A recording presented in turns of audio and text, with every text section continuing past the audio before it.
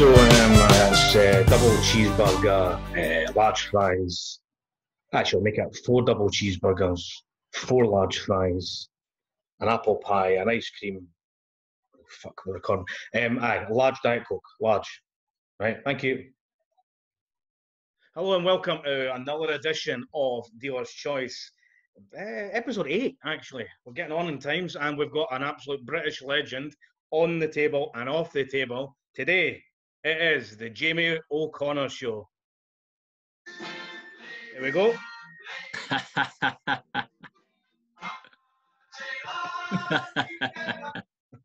Fucking neighbours will hate me for putting that shit on, pal. I know. Tell you that.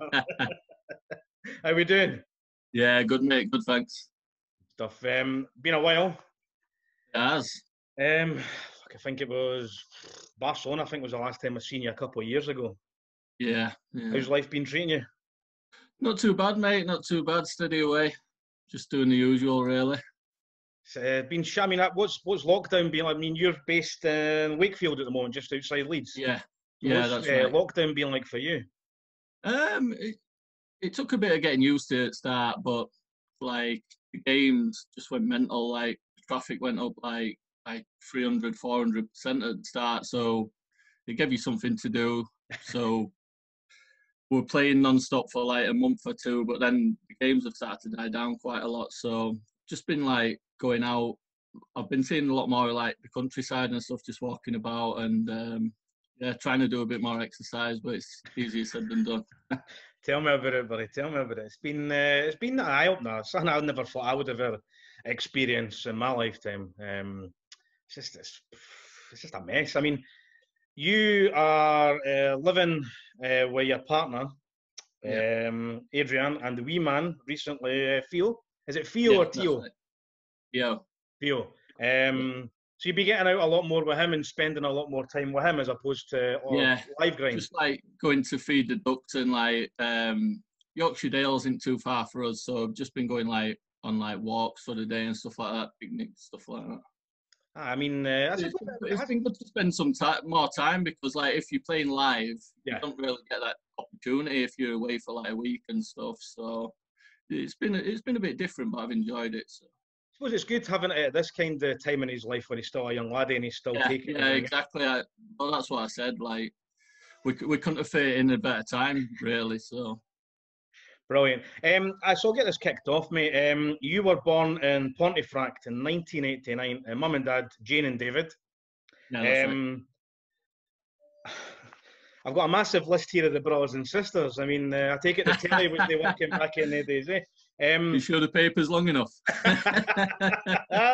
Your sister, Brianna, and is it I'm terrible with names. Aislinn, there we go. And brothers Ashley, Quinlan, and Raiden. There we go. I can't read my writing either. So some of them are Irish names, so they're hard to pronounce. Well, I mean, it's probably easier to announce for the normal person, but me with my accent. Yeah. So. But I mean, growing up in Pontefract, what was it like? Was it a hard kind of growing ups?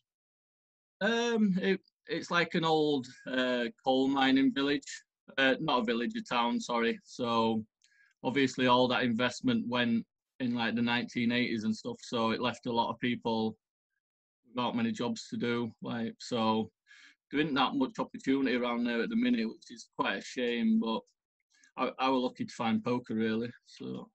Yeah, I mean, when you were growing up, you done school and then you went to college. You studied sports science. Yeah, that's right. Was there a reason for studying sports science, or was it just a case of I'm sporty sort of thing?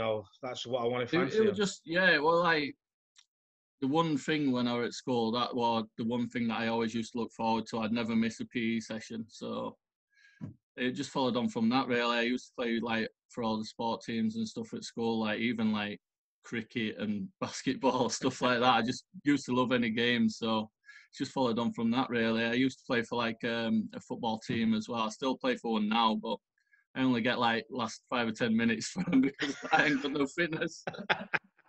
You're a big Leeds man, big Leeds United fan. Yeah. We're looking good this season, so yeah. I mean, by the If we time mess it this up goes from out, here, then I'm done. So but by the time this goes out, you've either clinched promotion or you've yeah, done the normal fucking bottling it. yeah. Well, It pains me, like, yeah. because I mean, We've got I a still, promotion party planned for this Sunday, actually. So if it ends up going wrong, we'll look a bit stupid. because it's is it the big derby? Or is it Barnsley on Thursday? Yeah, and they're at the bottom as well. So unfortunately, like they've still got something to play for. You'd rather play like someone in 12th, Yeah. 13th, but they need to win to stay up. So it's going to make it even more feisty. So And is it at Ellen Road or is it at yeah, Barnsley? it's Ellen Road. Yeah. I was going to say the crowd will get behind them, but I suppose it doesn't really make a difference nowadays. No. There shouldn't be any sort of home advantage because everybody's kind of playing the same. But I mean, it would Yeah. be good. I mean, I like Leeds ever since my team beat us in the Champions League qualifiers many years ago. Yeah. No, I do like. I think they're far too big for those divisions, Yeah. man. The fan base, the team. I mean, it's a massive area in England as well, and I think it's just a matter of time. Good manager, Marco Bielsa or Bielsa. Marcelo Bielsa. Yeah. Like I never understood how much a difference if it makes if you get a really good manager. Like he's unreal. Like the squad isn't actually that good. They're probably like a mid-table team, but he's just turned them into like world beaters. Like everyone's improved. So yeah, I mean, they have been playing some good football. They kind of chucked it last year. I don't know if that was given that stupid goal away back to Aston Villa. Yeah, it could be that. But now, hopefully, fingers crossed for you, buddy, and I hope you have a good night on Thursday. Kicking back on with this. So in between going from like your education to poker, did you have any jobs in between? Just like some small ones, like for like 6 months, I was doing like removal service for a company, and then doing labouring on a building site. So In Leeds, was it legitimately a removal service or was it a removal service? yeah, the latter. And what got you into poker? Was it telly or were you seeing like something online? I used to watch my dad actually from when I was young. Like when I used to get like £5 a week pocket money, and that was when I was like 10. Mm-hmm. Me and my friends, we used to always go to the fair when it were there on the Bandits, or when they weren't there, we used to go to the bus station cafe and go in there and play on the Bandits in there. So I started gambling from a young age, and then I started watching my dad when I was like 15, 16. Started playing a few free rolls, and then just worked up from there, really. Well, did he play like Texas or that, or was it like 5-card draw? Or... No, I used to play Texas, yeah. He used to play Texas, so that kind of got you into it, and then you kind of wanted to move it further. What did you do first? Was it live or online? Online, yeah. The online you got into. And was that like just little free rolls or little mini games and then build yourself up for there? Just free rolls, really. So when I got like a couple of years later, we used to go to, like the Riley snooker halls. Yeah. They used to have like £20 rebuys and stuff there, and like in some pubs. So we started playing those, and then just got better and better from there, really. Was that like the Nuts Poker League sort of thing? Yeah, stuff like that, yeah. And he's built up for there. I mean, it's held you in good stead. I mean, your bread and butter, from what I've looked at and from what you said, would probably be the online stuff. Yeah. How long did you, excuse me, do online, and then you thought, actually, I could make a proper living out of this? I always thought, like, just for it's funny when you're younger, like you always overlook stuff and you think, oh well, this is it now. Like I've made it. I'm gonna start looking at like £5 million houses and stuff. And so I was probably a bit delusional when I was younger. But I've always known that you can definitely make like some even the small steady money, like a couple of £100 a week if I really wanted to. But when it started getting more and more, and like you're having big scores for like say 5k here, 10k there, then you're like, well, maybe I might be on something. So yeah, I mean, mum and dad, they weren't really too keen on it at the start. Like, they didn't see it as like a job that you can have that's sustainable. But some persuading over the years, and eventually they come around to it. So. Do you think your dad was a bit more understanding, given the fact that he used to play and you kind of learnt from him, sort of thing? Or Yeah, but they were still wanting me to. They'd rather me go to like college and that first, and then get finished from there. But I'd already got it set in my head that I just wanted to play poker. So. And what was your first big, like, decent online score that you thought, you know what, this is it? That's it. Online poker, live poker. You remember? I can't think off the top of my head, to be honest. Like, the main time where I went from like playing more casually to wanting to take it more serious. I applied for a couple of like staking companies, and then once I got on with those, and you got a bankroll every day, and you had like some mentoring and stuff, I thought, well, I'll give it a go with this, and then it just went on from there, really. Did you look up to like people back in those days and like want to like be like a sponge and absorb like television poker, online tutorials, people talking? Yeah. Were you that sort of person that would listen? Because there are a lot of people nowadays that I used to coach football years ago, and you try and talk to them, and they just like, yeah, whatever. Or were you like an open book? Did you like let it come into you and just listen to everything? Well, one of the first people I used to play for, Paul Jackson, and I learned so much off him. Like, some of his stuff now, it might not work as well, but like he was like ahead of the curve back in the day, and he was really good to like learn from, because he'd break it down easily as well. He wasn't like using all these like big terms and stuff that people do these days, like especially like the younger people. He had more like an old-fashioned way of looking at it, but it were easier to take in, if you get what I mean. I mean, do you think it's better to have it taught to you like that, as you say, easier to listen to, as opposed to people who use? I mean, I've seen a few tutorials and stuff that myself, Jamie. People use this is an 89.54345% chance of doing this, and the algorithms and that, and then I mean, that's what I meant, kind of thing. Like, I mean, like it does cater for a certain audience, like especially like some of the younger people, but it doesn't really interest me as much, to be honest. You'd rather just have it like, boom, that's it there, A, B, C, D. Yeah, I mean, like normally if I'm doing research and like I'm doing a bit of studying, I go through the people who break it down easier, like on the videos and stuff, on like say Run It Once and stuff.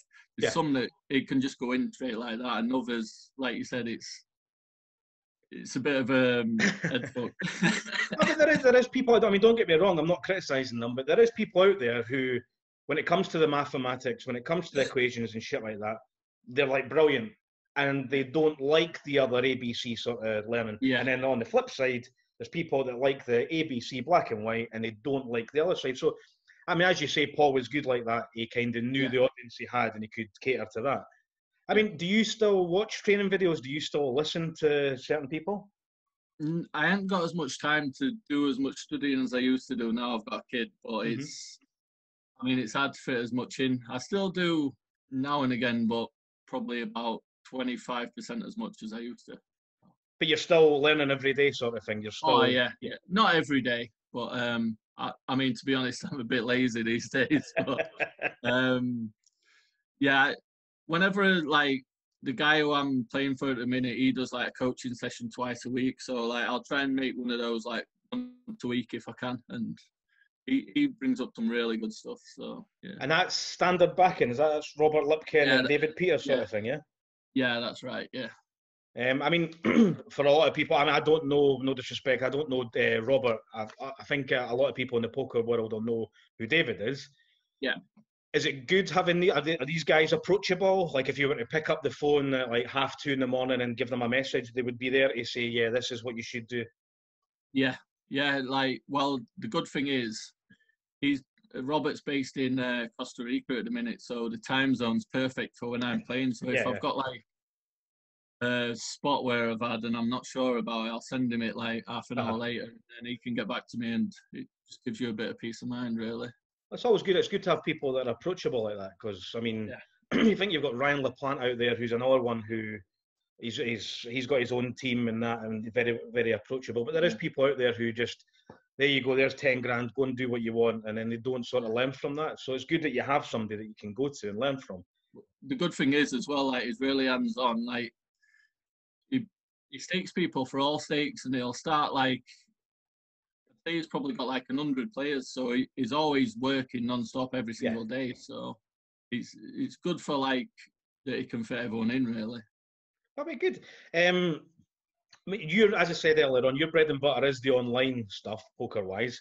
I've got here, according to Pocket 5 and the Hendon Mob, over $4 million lifetime. You were rated 11th high in the world back in 2016. Yeah. At least 4 Scoop final tables, a W Coop heads-up chop back in 2019, 4th in the Sunday Million, and that's just the little bits, the pointers I've got here. There's an absolute shitload of other results that you've got. Do you feel that your best game is Texas? Yeah, definitely. And if I'm wanting to like socialize a bit more and have a few drinks, like I love playing 6-card Omar cash, but yeah, like if I'm wanting to make money, like I just earn money at that stuff. If I want to make money, it's definitely like tournaments, no limit hold'em. I mean, when you started playing online, were you a tournament grinder or were you cash? Neither actually. Our heads up sit and go grinder. All right, okay. Yeah. And what put you into the heads up sort of thing? Because a lot of people, they get free rolls, they do MTTs and stuff like that. Why was heads up appealing? I'm probably going back 10 years now, so but it was like, these days, if there's like a heads up lobby, it's pretty much always a reg 100%. But back in the day, like you used to get like just weaker players just sat like non-stop in heads up. They used to love the heads up. So that used to be like, if you could get in the right games, then it used to be amazing. But was that cash or was that like a sit and go? Sit and goes, yeah. And I was playing up to like $500 buy-ins then. So okay. And back then, was it just 1 or 2 tables you went on, or did you try your... I'd just play like 2 at a time, to be honest. But like I'd always have like a few regged in the lobby. Mm-hmm. And did you have back then? Did you have a few mates that were playing in the area, like you could team up with, or go to their house and have a grind with? Not really. No, there wasn't too many from around my area. I remember before I knew Midi, he was like one of the only players in Leeds. So like, I used to look up to him quite a lot. Well, I mean, I still do now, but he used to be like, it's like poker star that I used to look up to. But it's funny how a few years later on down the line, you can make friends with people like that. So yeah. Yeah, I mean, the Brit. I mean, I'm being biased here, but I think the British players, they're a good bunch of lads. Away from the table, at the table. Good for a party, good for a laugh, good mates. I mean, I know yourself, you're good mates with Billy Chataway, Dan Charlton, you said Midi, all the Scottish boys, all approachable, all brilliant on the tour. And it's good to have these sort of people because as well as socialising, you can always bend the ear for poker stuff as well. Yeah, that's it. The only thing is, if you're wanting to get your head down and grind, it's sometimes a bit hard. Brilliant. What would you say is the highlight of your online career so far?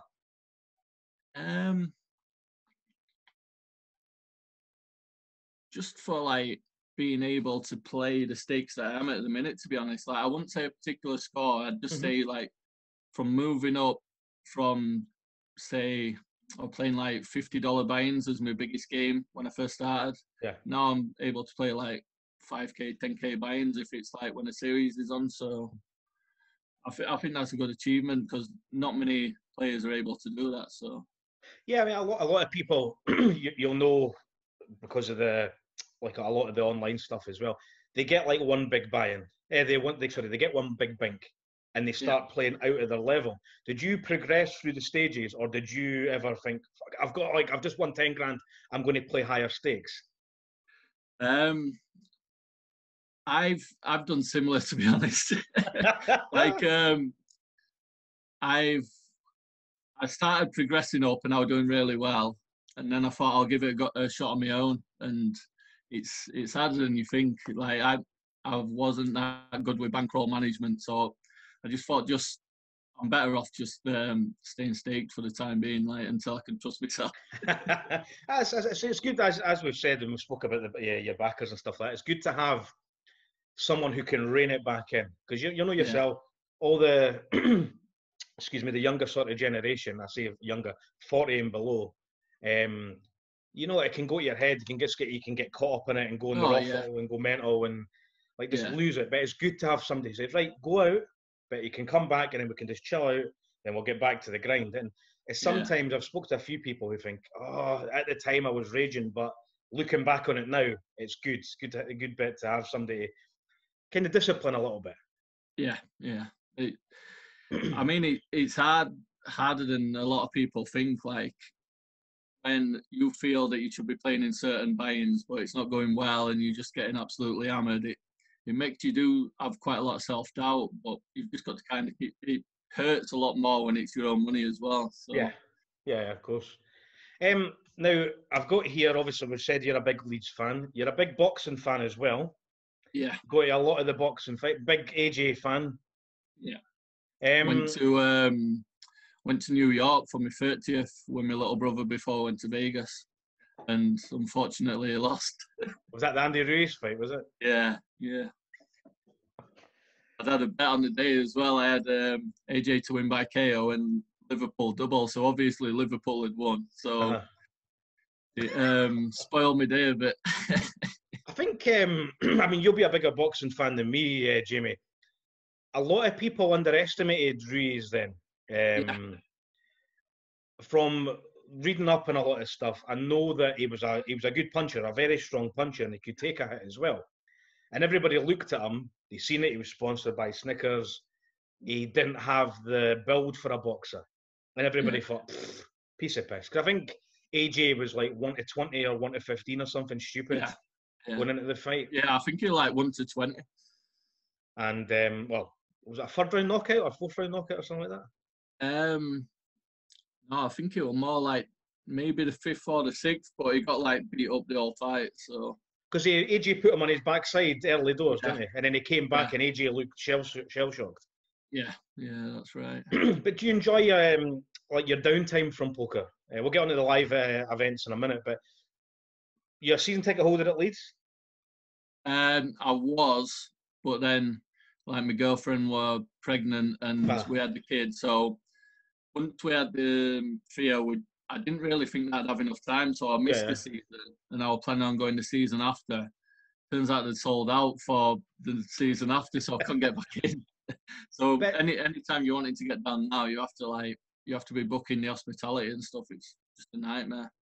But it's kind of annoying because like years and years when we were doing really bad, we went down to League One.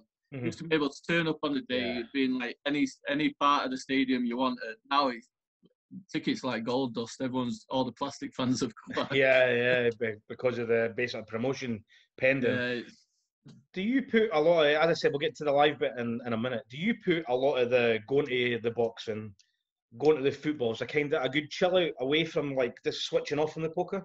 Yeah, I think you need to have a good balance really. Like you can't just be playing 6 or 7 days a week. I think like maybe if you can have like 1 or 2 days off a week, or maybe just a full week off if you need it. Like if you play too much, you outburn yourself. You're not playing well, and you don't make the right decisions. So, I mean, do you plan ahead when you're going to go to the game, or if you're on a heater, will you say to yourself or whoever you're supposed to be going to the football with, I'm going to not go to the football because I'm on a massive heater, or do you still take that time to go to the football because you need just to mellow out a little bit away from the tables? Normally, like if I'm doing well, then I'll just take time off when I want. But normally, I'm a bit weird. Like if I'm doing bad, I like to try and correct it if I can. So I'll keep playing until I can try and correct it. But if it's like just sending me crazy, then I'll have time off then as well. Cool. I mean, as I say, I think you need that sort of balance, as you say, because sometimes you can just get deeper and deeper and deeper and deeper, and it can just turn all of a sudden and can come back up. Do you have any like eating? Obviously, with the grind online primarily, do you have any sort of eating habits, or like do you always make sure you eat a good breakfast or a good dinner before you start the grind, or do you just sit there and just eat I on delivery? used to be one of like the unhealthiest person ever. Like I used to have like takeaways every single night and just like going to the shop getting like tenner's worth of like sweets and chocolate. Like I were the worst. But I started a diet over the last few weeks, so I'm trying to stick to that. So I mean, I'm feeling better for it, but I'm just like knackered all the time at the minute. I think it'll turn though. I mean, it's Yeah, early stages and build up, and plus it'll be yeah, good for the wee man as well. yeah. I've started like doing some bike rides, like 15 mile a day and stuff if I can. Um, moving on to the live stuff. Can you remember the first time you walked into a casino to play a poker tournament? Yeah, in Leeds, it used to be a Gala casino, but they got bought out by Grosvenor. So yeah, I can remember it was like I think it might have been like £50 freeze out or something, but it's weird like how nervous I used to be then compared to like I can play like any game now and I'm not too bothered. So And were you deep into the online stuff at that time, and you thought, I'm going to have a wee try at this, or do you just? yeah, yeah. Is that I couldn't the? believe like the difference. To be fair, like with the standard as well. Like I were expecting like because it were a casino that it'll be like like you see on movies and stuff like Yeah, yeah. that, just like full of hustlers and like I've got no chance here. But Yeah, I remember the first time I walked in, I'd been watching late night poker, and yeah, I thought it was Billy Big Time, but it was like at the round tables, and yeah, you got 500 chips. The blinds were 10.25 or something stupid, and it was like a tenner rebuy, and it yeah, was pot limit hold'em back then as well. And I thought it yeah. was Billy Big Balls. I'd order the glass of water and I'd get the napkin so I wouldn't get any perspiration on the fucking cards. And I look back on it now and I think, what a fucking arsehole. But I mean, that held you in good stead going forward. I've got here your first big live bink. First time I met you was GUKPT Luton. Yeah, Won that for 47,700. yeah. Why Luton? I was just following the Grosvenor series really. Like I think out of all the things that's out there at the minute, especially for like the UK and stuff, like I love their games. I think the Yes. structure's perfect. Like you get the same crowd who follow it. It's a good laugh with like Tower and Dina. It's run Yeah. well. Like you can't fault it. So I've always like had a soft spot for like playing the Grosvenor comps, the GPPTs. Yeah, I mean, as a dealer, I think the structure is up there with Stars and the WSOP. Yeah, No disrespect to definitely. anybody else, I just think the blind levels are the correct time, and the way the antes and the blinds go up and stuff Yeah, like that. And I the think that's structure's perfect. yeah, Like yeah, I mean it's just a simple one as well. Like no like 10 million start stacks yes. and like you know. I think they try and incorporate a lot of the older sort of school and the newer school and put it together. It's a credit to like people like Dina and Yanis and that do it. Yeah, yeah, And it is. I mean, you say yes. I mean, you see some of these tournaments attract some really big names to them. I mean, you said, excuse me, yourself. You followed it around. You went to Luton. yeah, Did you go on your own to Luton, or were you with yeah. friends or a I backer? went on my own. Yeah, just Um, got the train down. and cause I seen an interview. I think it was a year after you got a train to Stevenage and then got the taxi from Stevenage Yeah, to Luton because it cut off an hour. yeah. When you got to Luton, did you know anybody that was there? Not really. No, no. I didn't know that many live players back then. To be honest, like that's when I probably started playing live properly, like 2011. Uh-huh. So I didn't know too many. I knew of names, but I didn't know them to talk to. Yeah, I mean, was it? Can you remember any? I know we're going back about 8, 9 years. Can you remember anything significant about that, or is it just a blur and you just remember winning the trophy? It was when I mean, like still a big name now, but Luke Twartz won the final table, and he'd like span all that money up on Full Tilt like a Yes. couple of years previous. So it was like a massive name to play against at that time for me. So like, I was pretty nervous to play against him, but yeah. So you knew who he was by his name, and you could relate that to online and stuff. Yeah. Because you got that, and I've got here because again, according to the Hendon mob, I think it was 2 weeks after you finished third in a Vegas deep stack. Now, were you always planning to go to Vegas that soon after it, or did the bink kind of? No, that made me want to go over. To be fair, yeah. And was that your first time in Vegas? Yeah. Yeah. It is a bit, I've never been. I've heard a lot of people. I was supposed to be there this time, but Corona put paid to that. Going into Vegas as a noob as it was, because you didn't know what to expect, was it like a massive eye opener compared to the UK scene? Yeah. Like, it's mind blowing the first time you go. It's like best place in the world for me that I've visited so far. There's just so much for like anyone from any walk of life. Like you can do pretty much anything really. I can imagine. I've seen and heard a few things like, but you went over on your own, or did you go with a group of people? I went with a couple of friends, yeah. And had they been before, or were they newbies? No, as well? it were all of us first time. Yeah, but so I think we got like got a flight that was one that went direct. It went to like 2 different places and stopped off, and like never do that again, to be honest. And then you learn for these things, don't you? Because you'll never do it again.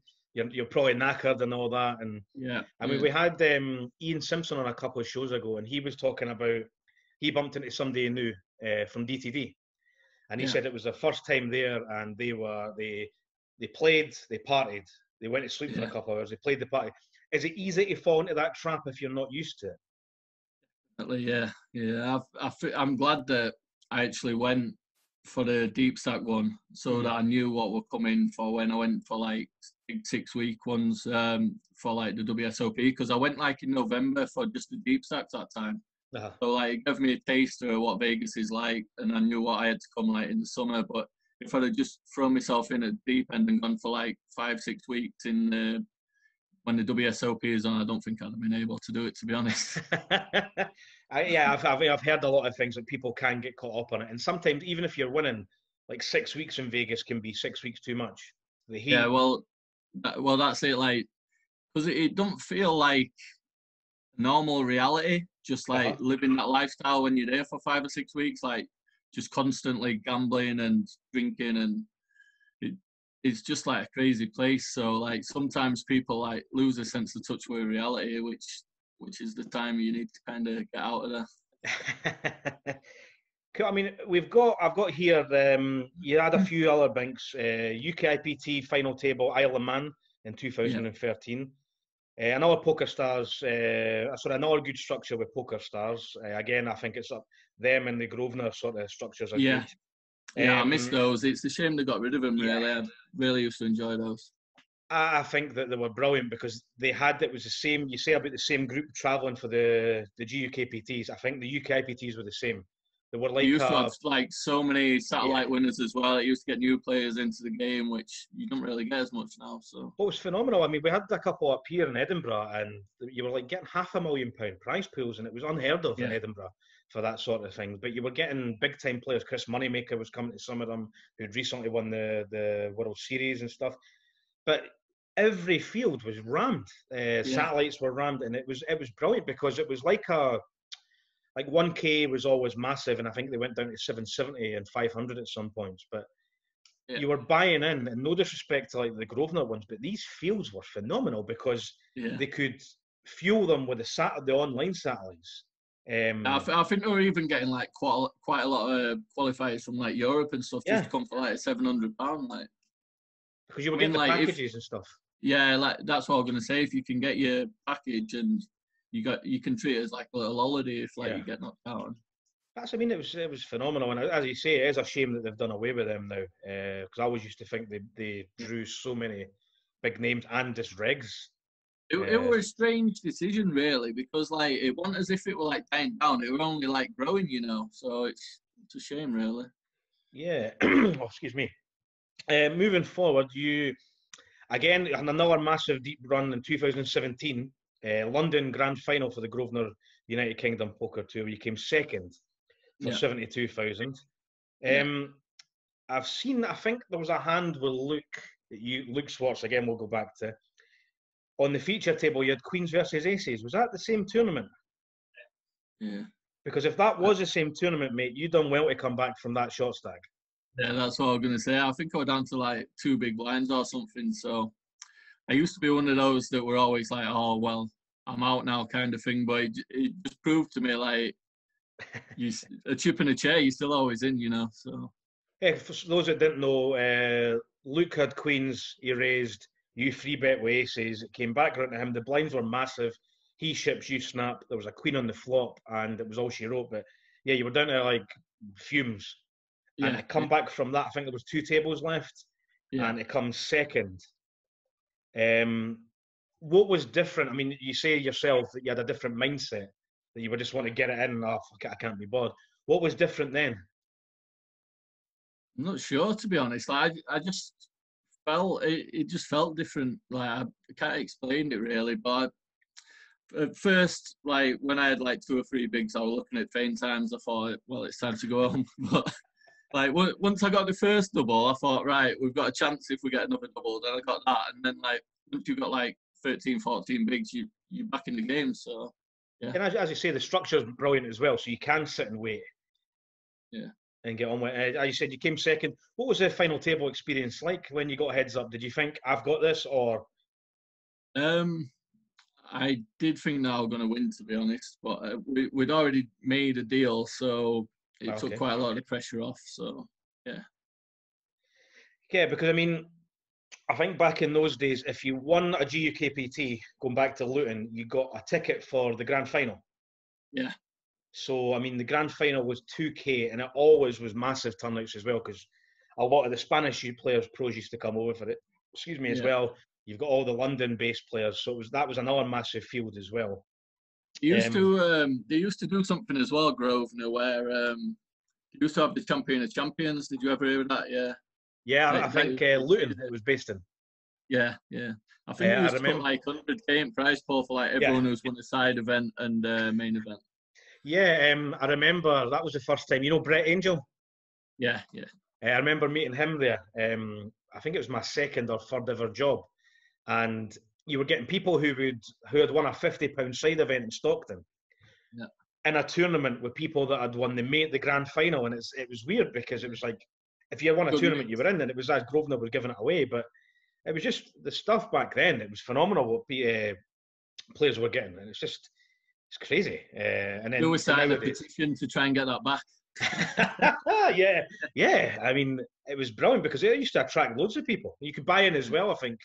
The good thing about it as well, like for the people, the side events are kind of like a lot more quieter these days, which is not as good. But like, it'd be good. Like the one thing that people used to play the side events for is like they used to get that ticket as well to go into that. So like it used to be a lot more appealing. They probably made more rake money as well from that. So I think it's all changed nowadays as well. Poker kind of evolving, and the way things are with money. I think you've got to try and look at it from all points of view. And I know things aren't the greatest at the time, but I mean, who knows where we are going forward? Going forward in this 2018 Barcelona EPT, you finished 23rd for 50K. Now, I remember, and I've read that you had quite a few chips, and was that a cooler you got that killed you? I got 40 bigs in with Kings against Ace Queen. It would have put me like top 3, and it was the biggest ever EPT main event. It was like 1.6 million for a winner. So, with those events, because obviously we'll move on to the WSOP in a minute. Barcelona EPT, Prague EPT, Monaco, they're like 5-6 day events. How do you keep yourself focused for like the long structures and stuff? It's tough, to be honest. Like you just got to kind of stay in the right mindset. Like if you feel like you're getting bored and you need something to occupy yourself, just like listen to some music or stuff. And yeah. Do you have like a regime, like you wake up in the morning, kind of like the online stuff, but obviously not online, it's live. Go for a walk, get some breakfast, or do you just roll out of bed, get a shower, and here we go? Yeah, the second one's me. Are you Normally, superstitious? like I put quite a lot onto. I need enough sleep Uh-huh. to like function properly. So as long as I've had a good night's sleep and I can like make in 5 minutes to the casino, then I'm happy. But Yeah, as long as you've rested up well, yeah. yeah. But you don't have any like superstitions or stuff like that. Like you have to go to the same coffee shop or you have to eat the Nah, same bag of not chips or stuff like that, no? nah, not really. And then on to the 2019 World Series of Poker, Six Max came third for 317,000. Yeah. I've seen videos from a few of your friends who were in the rail, the famous British rail. I've heard songs, I've seen updates. Going into that event, what was there anything leading up to that final table that you thought, yeah, I can do well here, I can go deep, or are you always on that positive mindset with that? Well, this is the funny thing. Like I'd been there since. This was the same year that I'd been to watch AJ, so I went from New York to Vegas, and then I was booked in there for like 6 weeks. So I think this was like I've gone through the whole of June playing like events nearly every single day in the WSOP and like deep stacks, and I hadn't had one single cash. So like you can imagine what the morale's like now. Like probably done like 40 or 50K over the series, like nothing to show for it. My money's going down from going out and stuff. Like so, I was pretty stressed coming up to that point. But it's one of those comps where I say that Six Max is my favourite format. So I always think that I've got a chance. And like when it's like the bigger buy-ins, it kind of makes you need to bring your best game because people aren't going to be messing about in those games really. So do you feel that the more short-handed it is, the better your game is? I think so, yeah. I'd say like heads up's a lot tougher these days. Like a lot of people just mainly focus on that and ain't really studied heads up for a long time. But as long as it's like 4 max or 6 max, I much prefer it. Now, leading up to that final table, I mean, I've looked at the final table and it was full of absolute Oliver Bousquet, if I'm pronouncing that right, Joe Cada won the main event, Yael Vieira ended up winning it. It wasn't your bog standard 50 pence, £1 player. No. When you sit down at these tables nowadays, do you study, like for instance, going at that final table, going at the final 2 tables, 3 tables, whatever, the night before you've got the seat draw, do you get somebody to message you and say, by the way, that's who it is, that's who you're up against, or do you do your own homework? I do my own homework, yeah. And But you like take it serious? the good thing about like playing like people like Jow and stuff, like if they've got an online background, I've normally played with them for like 10 years anyway, so you know all about them. It's more like the live guys that I have to get like, I have to message some people like say Ludo or someone like that who follows like all the tours and he knows quite a lot of live players, so I'll ask him about like more live players. And when you're sitting down with these players, for instance, Oliver Bousquet and Yael Vieira, Joe Cada, does it daunt you in any way, or do you just sit down thinking, well, they're like me, they've paid their money, they've got chips in front of them, or do you sometimes think, fuck, he won the World Series? Shit. Like, to be honest, it don't really bother me. I just think like if you're like putting them on a pedestal kind of thing, like you're already giving into them. You've got to believe in what you do to be able to beat them at the end of the day. So, yeah. Yeah, I mean, I think that's a good philosophy to have because for all you know, they could be thinking the same, thinking, Christ, this guy's done this, he's done that, he's an online crusher. And you can't give away, I mean, especially at those stakes, you can't give away any sort of chinks in your armour. You've always got to be A game all the time. I'd say one thing that I've matured since I've got older, like back in the day, I'd feel like I had to try and prove a point against these players. Like I'd want to try and outplay them and show bluffs and stuff. But when you get older, you realise like you're just burning money doing that. So trying not like getting no stupid wars with them and yeah. So you'd say up until this point, or this mainly this tournament final table, and that I spoke to a couple of people, and they said that back in the day, young and naive, you were always 4-bet, 5-bet, 6-bet, shoving and stuff like that, monster. Yeah. Nowadays, do you think you've evolved and learnt from that massively? Yeah, definitely. Now, It's like, now that everyone's more like on a GTO approach, like you can't really get away with the stuff that you used to be fair. so this one, 2019, I said Vegas. You go to the final table. Were you nervous? Was that your first time at the Thunderdome, as it were?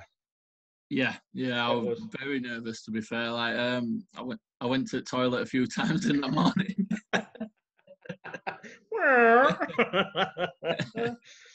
um, did you seek any advice before you started? Like anybody, any of your backers, any of your mates, or that about that might have been there before?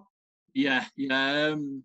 Normally, like I'm in like quite a few WhatsApp groups. I'll message like see if anyone's got any reads on anyone and speak like about ICM and stuff with me backer, like what he thinks I should be doing like in certain spots and what my ranges should be, and then that's it. Yeah.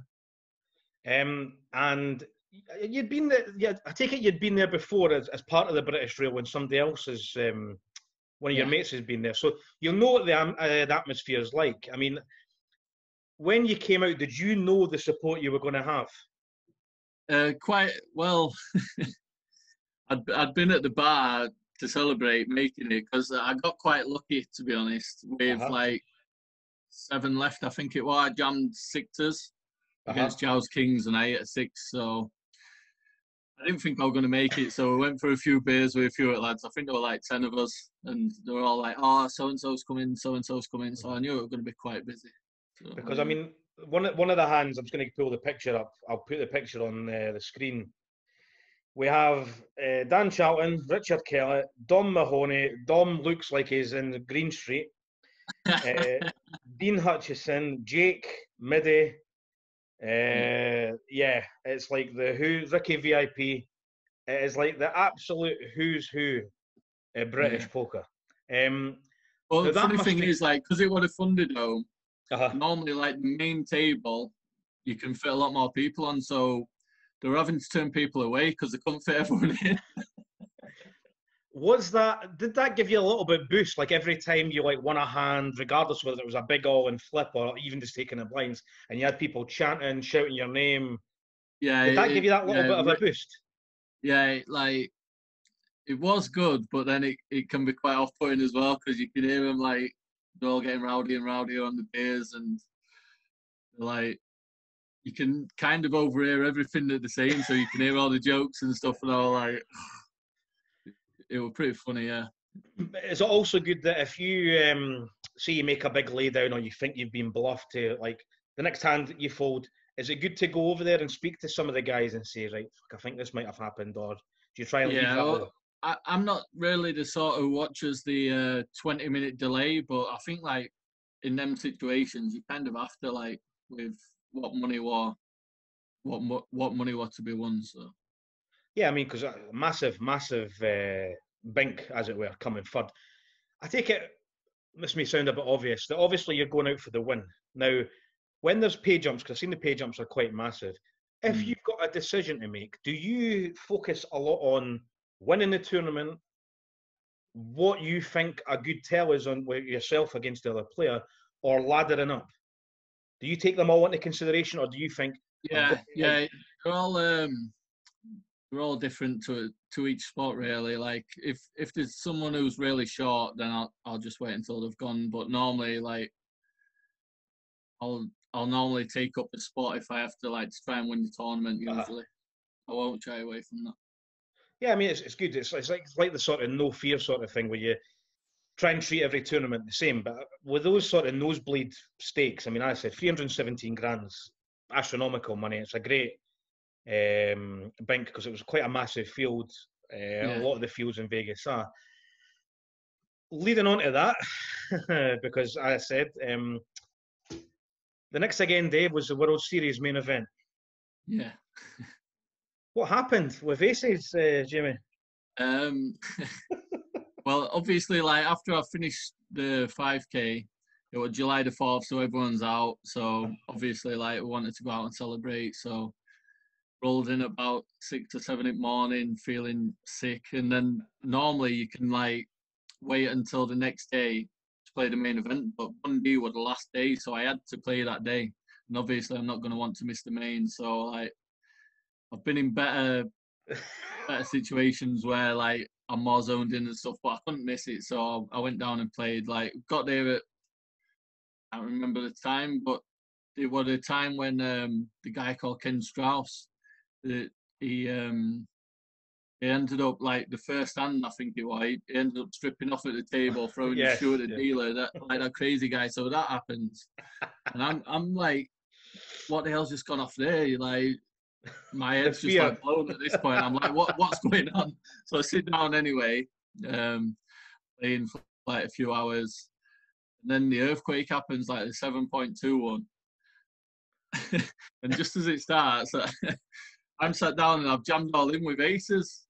So like the building's shaking all over, and I'm like, well, what should I do? Everyone's running out, and I'm just like, I'm thinking if I leave table A, my hands are going to be dead. So like, the guy's in the tank, like he's not even bothered about this earthquake. Like he must be used to him. So I'm like, what the fuck am I meant to do? So I end up sitting out anyway, and ends up folding, and then I end up just like running out of building. But it was just like surreal. I'd never want to do that again. Awful. Well, you having the fear probably didn't help either, Jimmy. Exactly, mate. And so that happens, and then like another video surfaces of that same guy, that Ken Strauss. Mm-hmm. He's now at the I think it was Luxor, and he's stood on a craps table and he's doing the same thing again, getting naked. So like that's happened, then that happens. I'm like, wow, what a weird day. Very weird day. Yeah, so all those little things kind of add up to the experience and stuff. Yeah. You also won the Grosvenor Passport. Was that 2018? Yeah. Now that was an online tournament. It was like a series, and whoever gets the most points over the series gets the passport. Yeah. Now, and that gave you the passport for all the live events. Yeah. All the Grosvenor ones. Do you like qualifying online for live events, or would you rather do just like the cash tournaments online? Well, that's the thing. Like for poker, like the 1Ks and stuff, I'll just like buy in usually 1Ks, 2Ks. Anything over that, I'll try and win seat if possible. But say like the Ep8s and stuff, they used to have like amazing stats, but like they died down pretty much now. I don't even think the people from the UK are able to play them. Like they've got some gaming law where we can't win satellites or something like that. Yeah, I think that's right. Okay, I'll trust you with that one. Like I have no idea. I think that's right. With obviously everything locked down and stuff like that, does it make you appreciate live poker more when you're going to go back, if we ever do go back to normal? Yeah, just the social aspect really. Like I miss seeing people I hadn't seen for a long time. Chatting, having a few beers, and then just like even meeting new people at the table. Yeah. Like you meet so many people from different walks of life who have like some of like the 60, 70-year-old guys who I've never, like in a different walk of life, I wouldn't really have chance to speak to them, you know what I mean? And some of the stories they have, like, is really good. Yeah, I mean, because you surround yourself by a good bunch of lads, as we've already mentioned, Billy Chataway, Dan Charlton, the Scottish lads, Middy and stuff like that. They are good for morale. Away from the table, absolutely some of the best people you'll ever meet. We had Christmas a couple of years ago. You and the rest of them came up. I think it was in Edinburgh. Yes, I remember kind of. Yeah. But they are good. They are good lads. And going forward, it's good to surround yourself by that. When you get back to normal, if it is going to be normal, what is going to be the future holding for yourself, Jamie, poker-wise? Well, I think that online it's in a bad state at the minute. Like it's just declining more and more. I can't see how it's gonna come back to the levels that it was at the minute. Like I mean, Stars have got a series on at the minute. They can't even hit the guarantees. That's just like unheard of, like in years and years for scoops and stuff. So I think I'm gonna have to try and like play a lot more live. I think like people will always have the bug. I mean, excuse the pun, the bug with the virus. But I think like people just love live, and that'll always be there. But I think online it don't look good for the future, to be honest. So for you, you just basically can't wait to get back live and get out and. Yeah, I mean, like I was saying earlier, like they have like a local 6-card Omar game at local casino. I just like going sometimes if I'm bored, just to like have a few beers because like I know some of the old guys like Lawrence Gosney and a few others. I'll have like a few beers and like on off on that, but like it's just good to get out just for the social side. Social aspect of stuff, yeah. It's funny, like the amount of times I've done that just to get out of the house and end up getting drunk, and Midi does the exact same thing. We hadn't spoken to each other, and he's just there at the same time as well. It's weird. I was speaking to Midi the other day. There, he's quality lad. Like he's been awfully quiet recently, but he's a good lad. It's just, as I said, it's like a lot of the British lads and girls and that. It's good to be around. Well, Jamie, we'll cut it there. It's been a pleasure to talk to you. Love to the family, and good luck online and live, my friend. You, mate, no problem. Take care, buddy. Cheers, pal.